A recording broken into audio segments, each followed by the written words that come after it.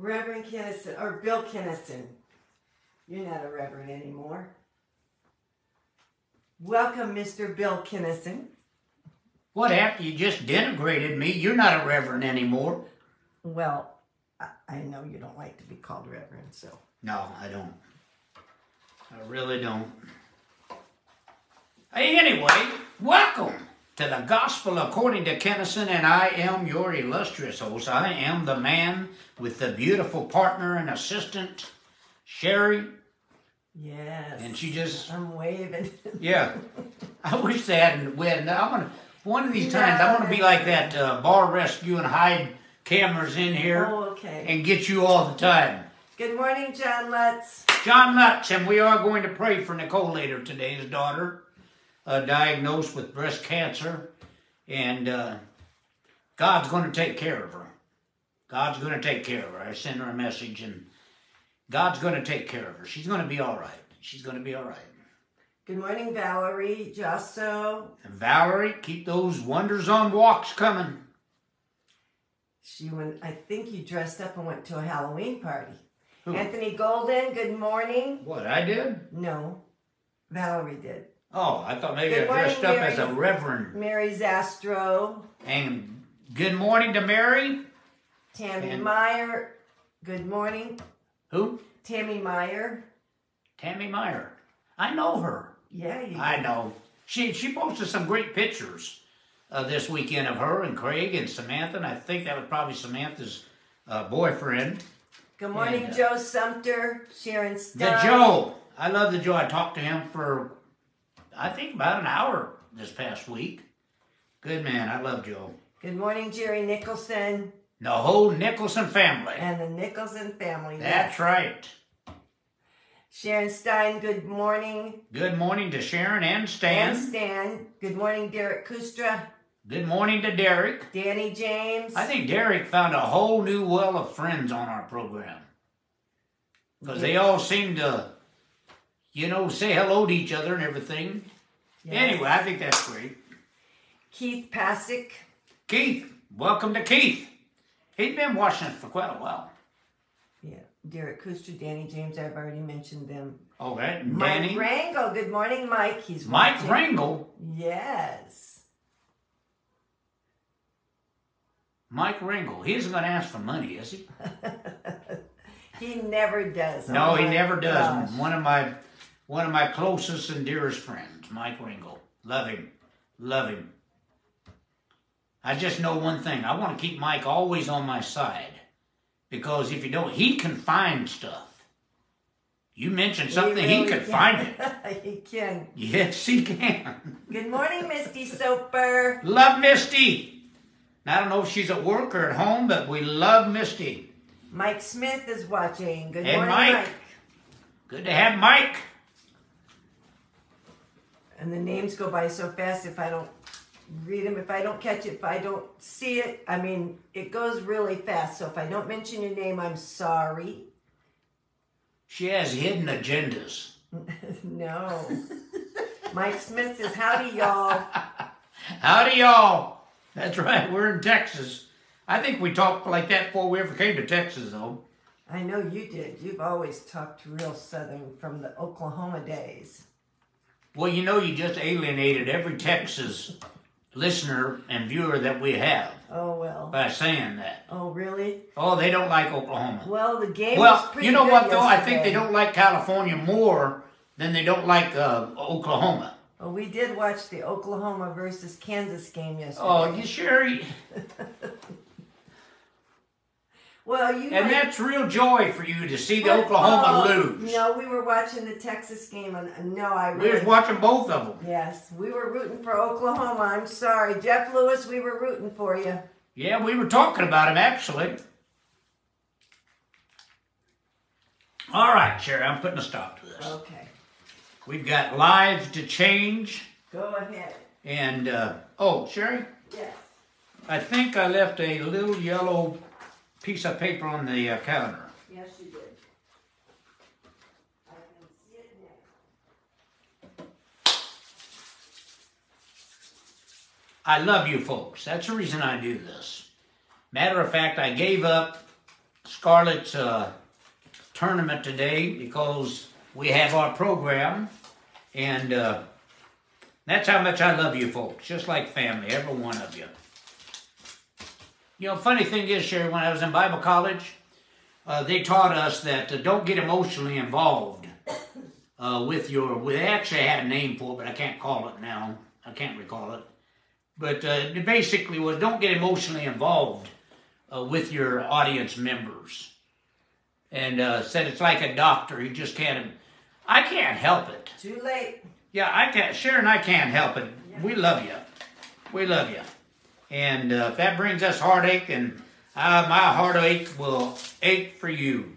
The first one we want to mention in our prayers this morning is Nicole. That's John Lutz's daughter, Nicole Stonehouse, and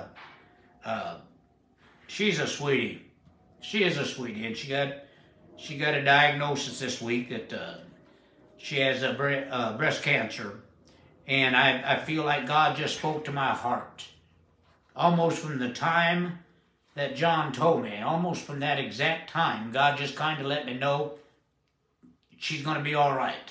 She's going to be all right. We got a lot of people that pray on this program and pray for other people on this program. I want you to put Nicole on your list. And I love her. And that whole family. That whole family. Also, we want to remember Lisa fighting her battle, and she's doing well. We were with her and her husband and son yesterday. Also want to remember Paulette with her knees and her back, but she's going to be all right. I talked to the Joe. Actually, it wasn't yesterday. It was on Friday. My granddaughter had she was in a play there at her school, and Joe sent me a text, and then I called him and we talked. We want to hold Joe up in prayer, and every one of you up in prayer. Let me tell you something. This lesson that we teach is for you to take control of your life. That doesn't mean that there's not going to be times you're going to face things you don't want to face. And but he has given you the strength. Do you know how weak you would be if you had never faced anything? It's the situations that make you strong. And so we want to remember, Joe, also I had a long conversation. I don't have many with preachers. It's funny because I don't know if they realize it. We can tell if you're viewing. And the reason I say that is I have so many preachers that would not give me the time of day. I mean, from the time that I managed Sam, and it came out I was managing Sam, I had almost every single preacher that I know of that blacklisted me. Except there were very, very few. One of them was Dr. McKinney, Dr. J, and his beautiful wife and partner, Deborah. And, you know, this kind of people these are. I think they have a son and a daughter, and I believe the son is married. I know he's married. But what I want to tell you is that each one of them have got a master's. They have a doctorate in theology. And if you would like, Dr. J's program actually starts pretty quickly after hours. I want to say 1 o'clock, but 1 o'clock Central Time, but I don't want them to mess it up. But if you'd like to give that a listen, I'd highly recommend that. Good people. Good people. I go back years, over 30 years with them, and just wonderful people. I really not convinced on what I'm going to teach you this morning, but we'll cover it all. See, many spiritual teachers have shared with you the secret of deciding who you are. There's a lot. And being it is the fastest means of affecting and creating your inner self and your outer world. That's the quickest way. You want to change things around you? That's the quickest way to do it, is to decide who you are. Now, this is not a new teaching. I want to reinforce that to you. Somebody said, I've never heard anybody else teach this kind of stuff. Well, we may be far and few between, but this is not a new teaching. Yet what may be new is our decision to try it. That's what may be new. I see that many people are scared to death. I see a lot of things, but I love to people watch, but I'm watching them. And a lot of people are scared to death to try, to try to discover who they really are, to claim sovereignty over their lives, to believe that God has given them power, much less that authority. It's just hard for us to accept.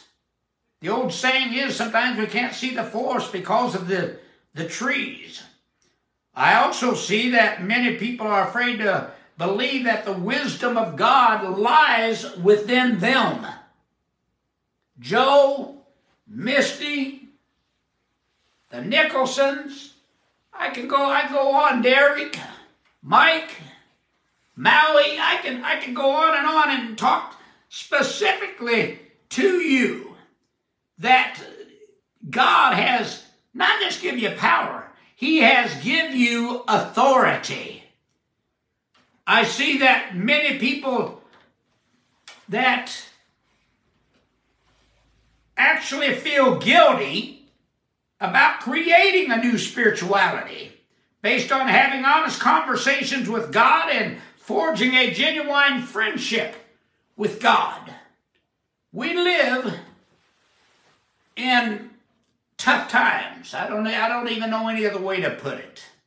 Difficult times. And I see that people they have fear and guilt, and that is their biggest enemies. That's their biggest enemies, is fear and guilt. It's not somebody else. It's not another country. It's not another terrorist group. Whatever, even though we got a president that won't even call the Hamas terrorists. But I'm not going to get on that so much this morning. You see, that's the biggest enemies of people. What are they afraid of? They're afraid of God. Isn't that something? They're afraid of death. That's clear, but the reason they're afraid of death is because of what they have been told about life and God. No wonder they're afraid. Most people are so afraid of dying, they have become too fearful to live.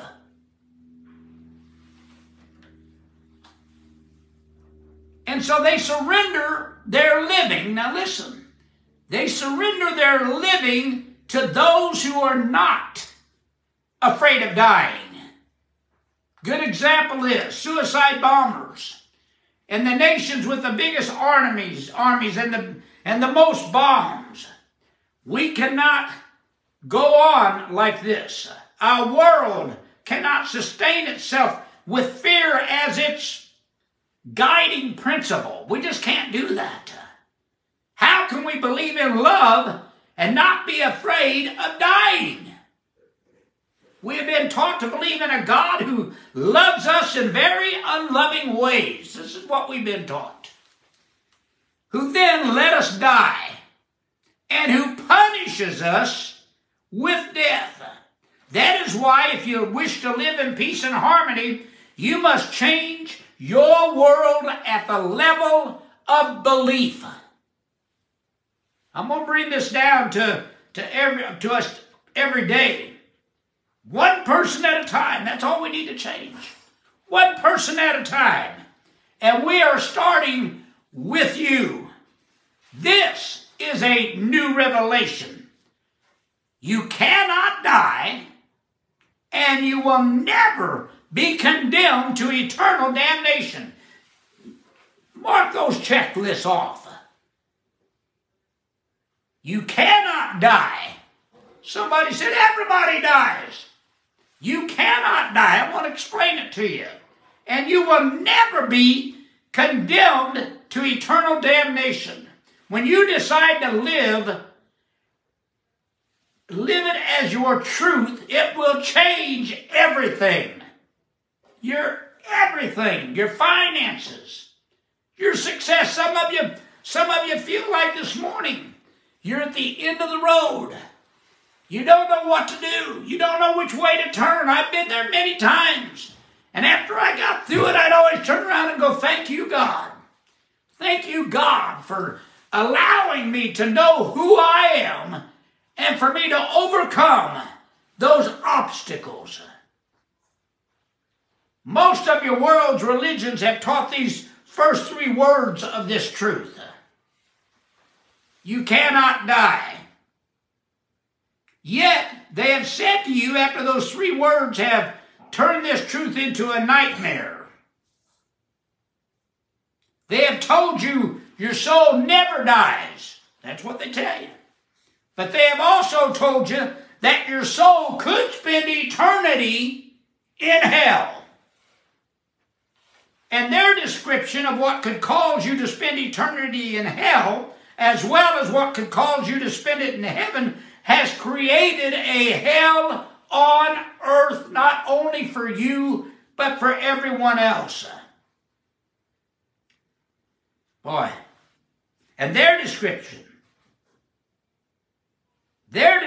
of what could cause you to spend eternity in hell, as well as what could cause you to spend it in heaven, their description is that some religions have taught that killing others for the right reasons will send you straight to heaven. That's why you got these maniacs in the Middle East. While others have instructed that believing in God but doing it in the wrong way will send you to hell. Now, if that doesn't twist your head around, nothing will. I declare to you now, these teachings are wholly and completely inaccurate. They are wrong. They are just wrong. They were brought to you world not by God, but by human beings. Humans assume that God must be angry, vindictive, revengeful, and retributive, because humans are angry, vengeful, revengeful, and retributive. Human beings thought that God designed eternal life based on a system of reward and punishment if you do good. Remember it's actually like a fairy tale to me, but God is going to sit on his throne. That's what we've been told. And he's going to open up a book. He's going to find your name. That's going to be one big book. Going to find your name, and then he's going to see all the good things you did. I thought we were saved by grace through faith. I didn't know it. We were taught by that our eternity was decided by the things that we did right or wrong. But that's the way we've been taught. That he's going to open up his book. He's going to look at your good and look at your bad. And when he gets all through, he's going to make the decision that either you're going to be in heaven or you're going to be in hell. You see, that is a system of reward and punishment.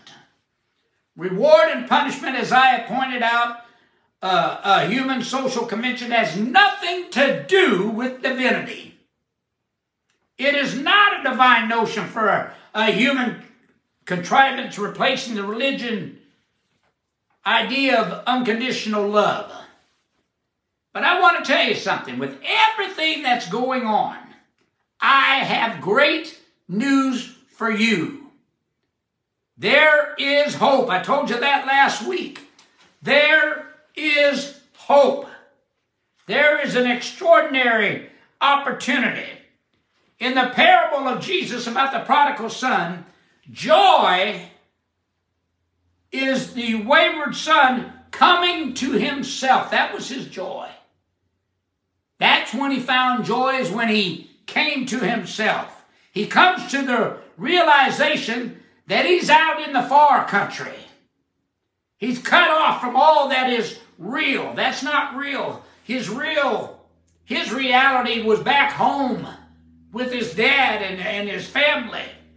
He's been seeking the things he thinks will make his life meaningful. Doesn't that sound like some of us? Suddenly, he knows that the meaning is not found in the world or in things, only in himself. He found out he took his inheritance. He took what he felt belonged to him. He never found joy. He never found happiness. He never found that meaningfulness that we have in our life of being here. Suddenly, he knows that meaning is not found in the world. It's only in himself. Coming to himself is coming to the realization of his oneness with God and with all life. We need to come to ourself, our true self. We need to come to that. If we will, we'll find joy. Joy is knowing that at the heart and root of all of us, regardless of our outer circumstances, don't get caught up with that. Somebody said, you don't know what I'm going through. Well, there's always enough love to go around. Don't get caught up in outer circumstances. Joy is knowing that he who is in you is greater than he who is in the world. Greater. That's you. That's you. It's greater.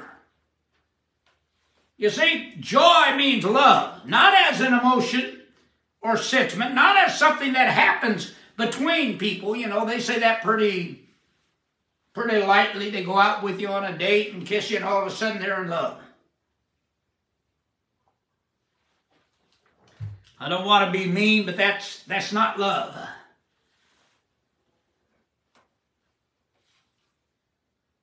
It is something that is forever happening between man and his love center. And we know that that's God within us. Romans 6:23 says this, the free, F-R-E-E, free, the free gift of God is eternal life. That's the free gift of God. Eternal life is not a right to be earned. You can't earn eternal life. But it is a reality to be accepted and lived. You may not even realize that your eternal life has already begun. Your eternal life began before you were born, and it just came with you into this paradigm. It is in the living of eternal life that we know freedom. Freedom. Jean-Jacques Rousseau, I think I've told you this before, said, man is born free. And I love this so much. Man is born free, and everywhere he is in chains. Yet he was born free. His chains are caused by the frustration of his own potentiality. You know, I guess when you get older, they say when you get old, you live in your dreams. You live in your memories. And when I look back, and I think of myself as a child, I did not picture what life and God had waiting for me. I wanted to be everything as I was growing up. I wanted to be a baseball player. I wanted to do this. I wanted to be an attorney. I wanted to do that. I wanted to keep doing these things because I thought that's what I really wanted until one day I woke up with a hangover, one of the worst hangovers I've ever had. On a New Year's morning, on my birthday, I woke up and I couldn't even hardly move without having problems. God spoke to me. And what he told me was, you are my son. Now, I've heard that preached by my dad and by other preachers, most of, up to that short time in my life. I think at that time I was 18. You are my son. Probably the first time I actually could say I heard God speak inside of me. Then he went further and said, you're not only my son, you'll change, and everything around you will change as you realize my love. Why would that be? That was because his love convinces us of who we are. What he was really telling me is, you are my son. Doesn't make any difference what you do from this point. You're going to know you're my son, and you will change as you realize this truth. Folks, get back to who you really are. Some of you may be running around talking about how you think you're a loser. No, who are you really? You're a child of the God that made this world. Carry yourself that way. I'll never forget, I was in Atlanta and was holding a big meeting, and they had a big boxing tournament. I was staying at this Marriott downtown, beautiful hotel. And the preacher and I, Michael Spires, we were sitting there. We were almost the only ones in the coffee shop before I went upstairs and went to bed, except there was a table with Muhammad Ali and a little bit of his entourage, his security, and there's a couple of other people. And I just want to show you something, how that this works. If you carry yourself as the king, and you carry yourself as the Son of God. He got up as he was leaving. He got up and came over to the table. And he stopped right there in front of me. Big man.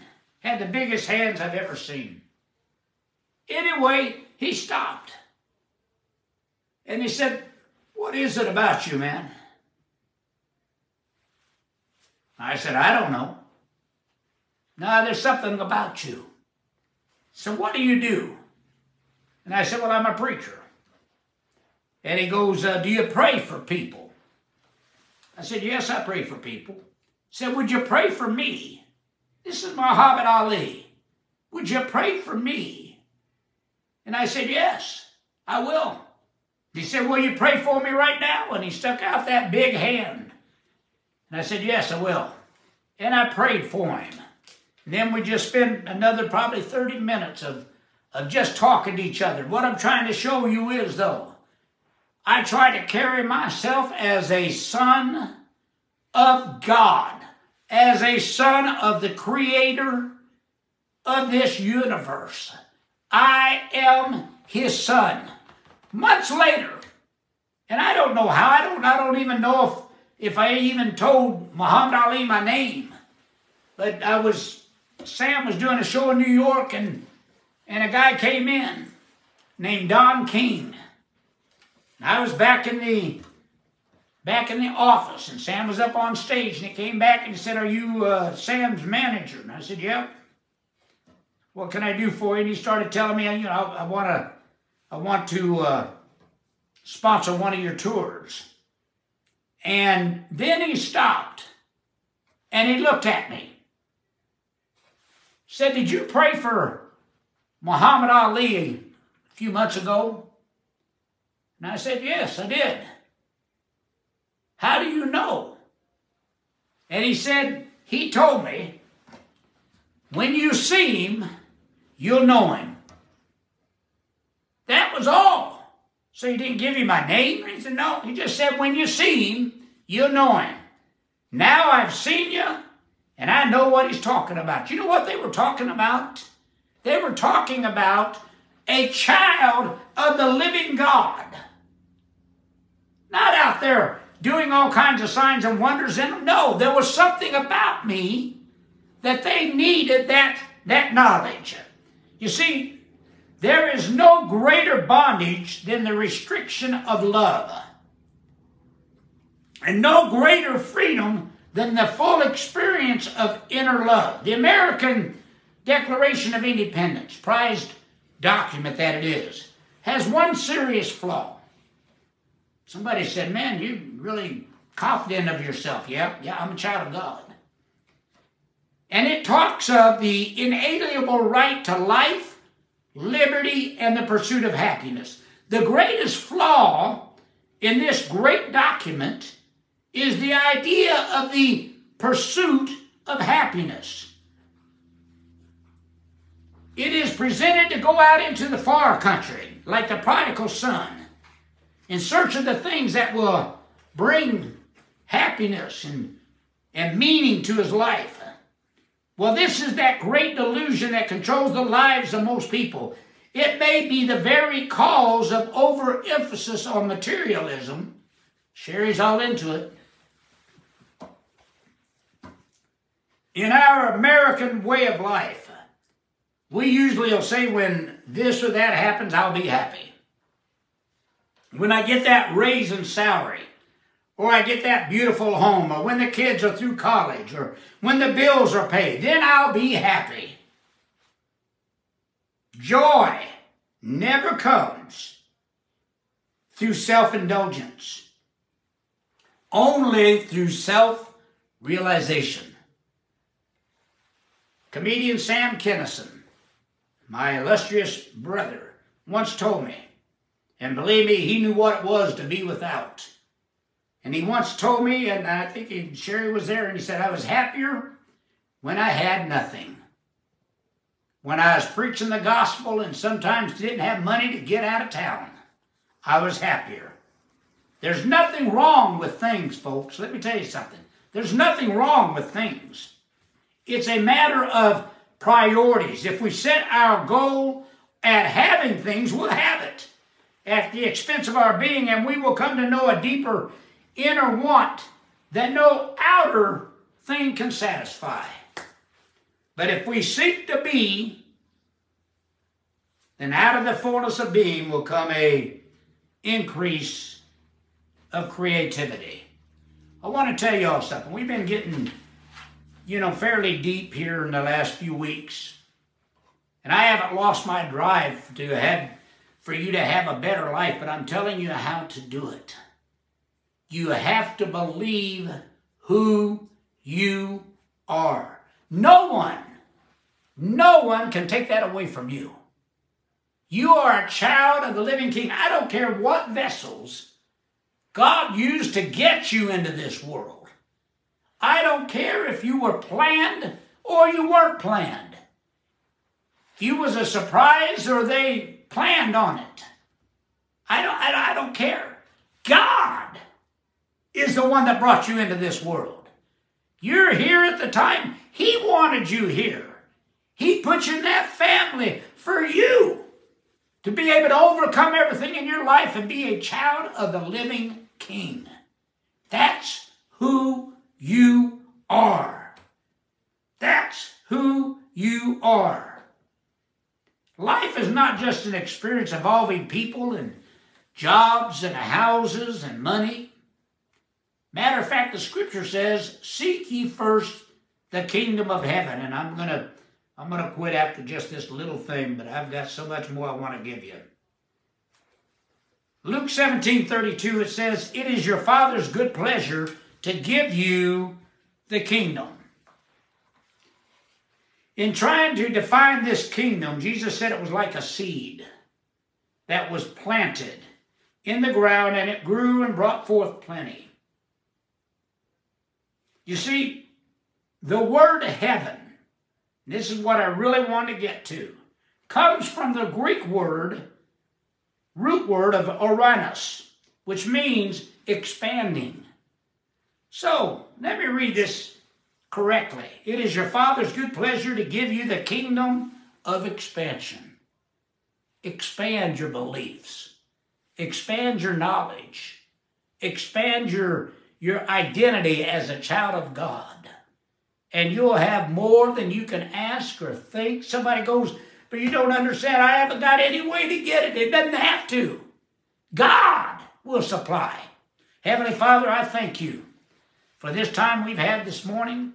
And I ask you to touch every single person. Let that door of knowledge open up in them. Let them forget about what they considered failures in their life and what they considered bad things. And let them recognize they're still your children. They're still your child. I ask that you bring them happiness and joy and peace and money and success and health and above all things, the kingdom of expansion. And I'll give you all the praise. Amen. Well, Sherry, I still got about an hour and a half here, but you need to realize who you are. Instead of always controlling me. Love you too, Scott Ross. Is Scott on there, man? You should have told me. I would have changed this whole message. Yes. You all have a good week. Thank you, Derek Kustra, Sharon Stein, the God in us. Yes. Misty Soper said, more please. I wish I could. I really do. I wish I could. But the truth of the matter is, folks, if I went another 15 minutes, then we'd have someone there going, tell him it's time to quit. I remember my grandfather. Sherry, you'll remember this. We was in Peoria and we had just a bad weather and we had a few people show up, I think, for a midweek teaching service or whatever you want to call it. My grandfather was there. And I was getting ready to just tell the folks, go on home, and Sunday we'll have, several hundred people here, and we'll just pick it up there. Just getting ready, and so my grandfather came down, and Sherry always said I'd end up looking like him, and if you want to know what he looked like, only have a flat top instead of a bald head. But I remember he came down and goes, Bill, I'm a farmer. And I said, yeah, I know, Grandpa. And he said, well, you know what I learned? I learned when it's time to feed, I don't wait to see how many cows are coming and eat. I just put it out there and I feed them. And if that's 2 or 3 or if that's 30, they eat. So I think you need to feed us since we all came here tonight. So I'm all inspired. I got up, man. I laid a message on them for an hour and a half. And after it's all through, I remember my grandfather came up and gave me a hug. And he said, well, now, I should have told you something else. And I said, what's that? And he said, well, I don't give the cows that show up all the feed. At one time. You remember that? So that's the reason that we cut it a little short. I love you. Sherry loves you. God loves you. God bless America. And God bless Israel, and I stand with Israel all the way to victory. God bless you. We'll see you next Sunday. Amen.